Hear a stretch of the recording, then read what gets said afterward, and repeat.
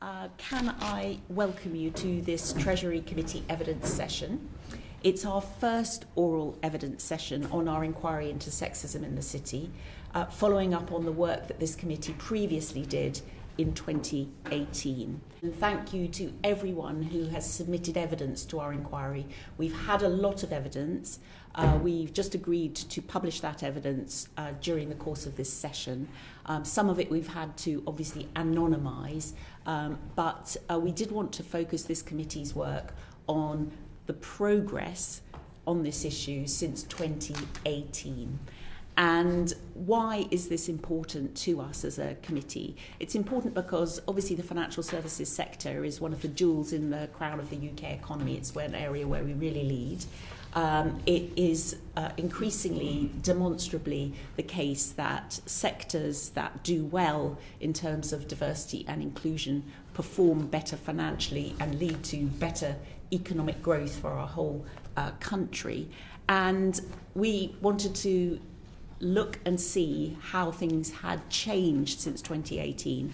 Had there been an improvement? There are companies across the financial sector who are making real strides to be more gender equal. Where we're not seeing the systemic change is that best practice is not trickling down.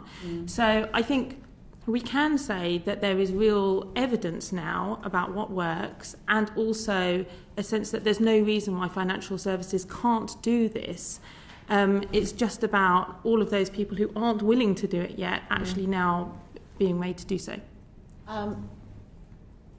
Helena, you mentioned the Women in Finance Charter, and indeed more and more firms seem to have signed up to that, and it covers now 1 million employees. But you also mentioned that nearly 90% of investment management decisions are still made by men. Is it the case that there are certain sectors in financial services where perhaps those that are not publicly listed, where this is a worse issue than in those that have, say, adopted the Charter? Has the Charter made a difference to the sector, and are there areas where it could be given more teeth?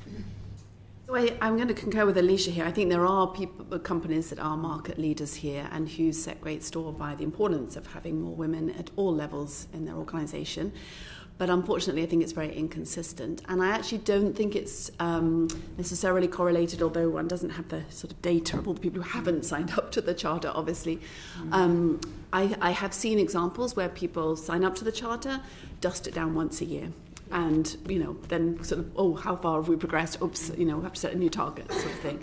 And there's obviously a wide range of definitions, for example, over senior management, etc. So I think it's been a good thing, but I don't think it's enough at this stage to really move on from what has been probably centuries of sort of sexism and certainly underrepresentation of women in the city.